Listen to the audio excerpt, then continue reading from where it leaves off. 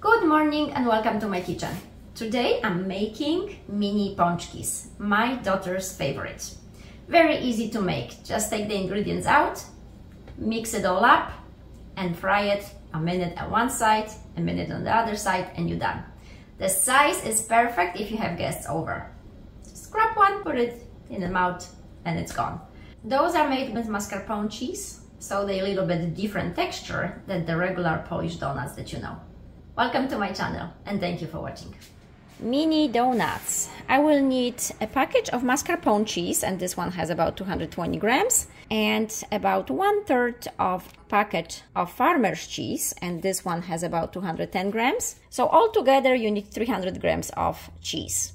3 egg yolks, 2 tablespoons of sugar, and I have mixed regular sugar and vanilla sugar, 3 tablespoons of sour cream, 300 grams of all-purpose flour, which is about 2.5 cups. Have a teaspoon of baking powder, have a teaspoon of baking soda, and shot of rum. And of course powdered sugar on the end. And that's what I need for my delicious mini donuts. And why the shot of rum? So I can be a happy baker. Cheers! No, I'm joking. So the shot of rum prevents the donuts from getting oil into the dough. You don't want oily donuts. This one shot is not going to affect the taste of the dough, so you're not going to feel any alcohol in them, but the alcohol content prevents the oil from getting into your donuts, so your donuts are not oily after frying.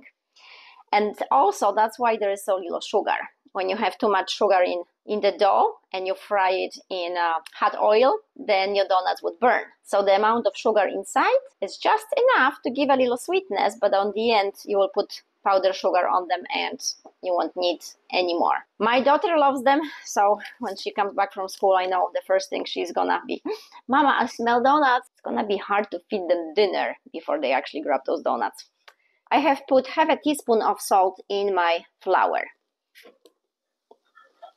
So the eggs and the mascarpone cheese and about 1/3, less than a half of that farmer's cheese. 3 tablespoons of sour cream.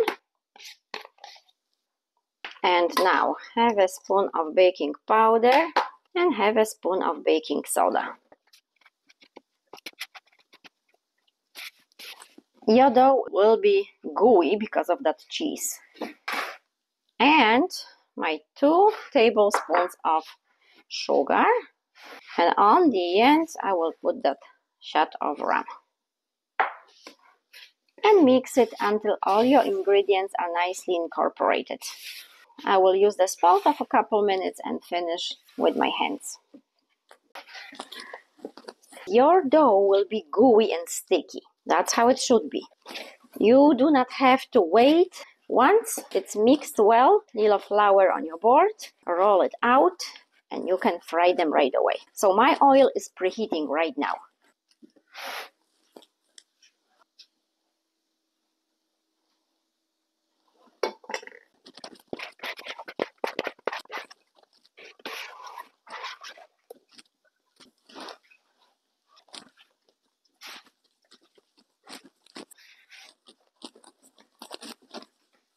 Okay, flatten it a little bit, and I gotta get my roller. I'm aiming to roll it out about 1/2 inch. You can use regular roller. I actually bought a roller on Amazon that has attachments, and it tells me exactly how thick my dough will be. That will be about 1/2 inch of thickness. And with that attachment, I don't have to worry if my dough is even in every corner. So just roll it out, and usually I cut circles out, but I know my daughter loves the hearts, so I'm going to use her heart that she plays with when she rolls out dough with me sometimes and create hearts for her. But the diameter is about 2 inches.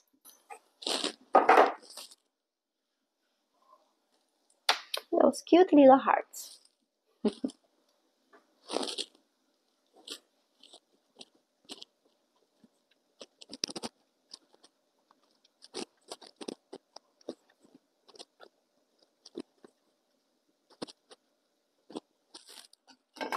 I'm gonna dip it in flour as it's getting sticky.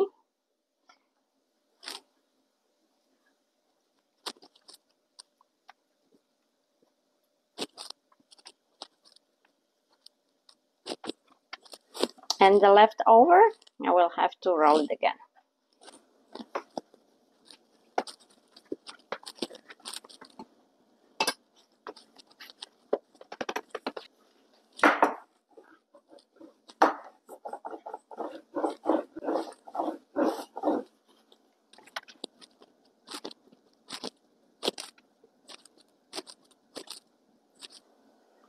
And here you can see how thick I have it. So my oil is almost ready at 175, and I want to keep it between 175 and 180. I don't want it to go lower, as if the oil is not hot enough, well, the chances are the oil will get inside your donuts and you will have oily donuts. So it is very helpful to have thermometer for that oil, so you know. And I do not want to go above 180, as tiny pieces will just burn. So between 175 180, it is a perfect temperature for those donuts. And as far as the dish that I have, it helps the donuts, the oil, to drip down. So that's why paper towel is a good thing to have. And a little bit longer tweezers. So when you take them out, you don't lean too close to that hot oil. At 350, it's a danger zone. You don't want it to go anywhere around your face. And I think we are ready to fry them. I just realized that I should mention one detail. The first time I put them in oil, I want 180. Because when you put your dough inside that oil, the oil temperature will drop down a little bit. So wait until 180. You will put your donuts in and it will drop down to 175, which is perfect. I just remembered. And I will come closer with the camera so you can see.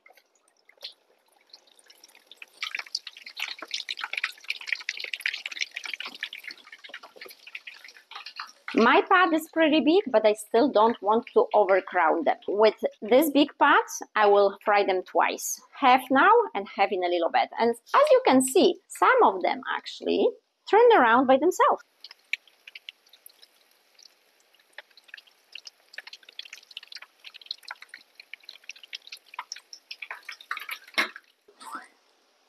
And when do you know when they are ready? When they are the same color, brown color on both sides.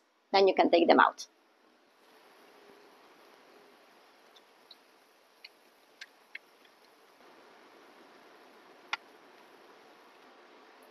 And these are baby ponchkis, as my daughter calls them. She is going to be so excited when she comes back home. And now the other half.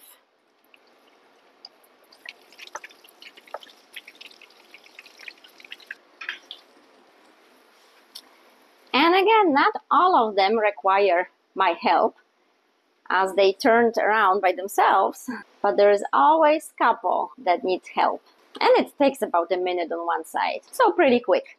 My oil is darker, but this morning I was making the big donuts. I had fresh oil this morning, but after 40 of those, and now the mini ponchkis, I will have to get brand new oil. But it's worth it. Those are delicious. I've got about 50 donuts from this recipe. Smacznego, everyone! Okay, a little bit of powdered sugar, and those are ready to eat.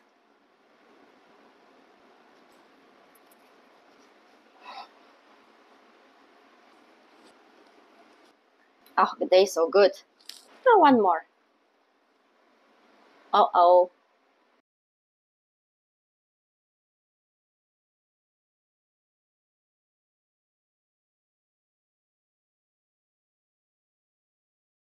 I would like to let you know why I am a big fan of using scale instead of the cups. I do put measurements in cups so it's easier. As you know, I'm from Europe, so everything for me is in grams. And here in United States, any recipes you have is usually in cups. But I want you to pay attention to one thing. So take it as a tip. I learned by mistakes because I've done it before. So I have put together a flour, the same flour, all-purpose flour, into the same measuring cups. Exactly 2 cups in here and exactly 2 cups in here. But I want to measure it using the scale and show you if there is a difference and how much of a difference it can be. So here is the first 2 cups of flour, as you can see, 2 cups. And here is exactly 2 cups, all around, no cheating. And I will turn on, and there's nothing here, my scale, so it's set to 0. Maybe I should show you. So it's set to 0, if you can see. Okay, and I will put the first 2 cups in, and it says it is 248 grams. So now I will take this into a different cup, and it's empty. Put it back, it comes back to 0. And now the other 2 cups, all of it. And this one is 314. So now you can see that 2 cups are not created equal, right? They do not measure on a scale the same. So why is that? Well, it's all about handling the flour. If we are gentle with it, the flour is fluffy, is light, and then 2 cups, nice fluffy flour. If you handle the flour, shake it, kind of bang it, you know, on the surface somewhere, you know, it loses its volume because it becomes dense. So you keep adding to have exactly 2 cups, right? Well, but it's much more heavier. It's much more flour that you need. So if you ever had a cake and you tried to follow the measurements and directions and the cake wasn't quite the way you hoped, it wasn't as fluffy, it wasn't as delicate, it wasn't as soft, well, maybe because there was too much flour. So it's just a tip, and I hope you will find it helpful to kind of pay attention to how we handle flours. I know how it is when you bake something and you put your heart into it, time into it, and then it doesn't come out the way you hope for. And it's frustrating. So I hope this helps. Thank you for watching.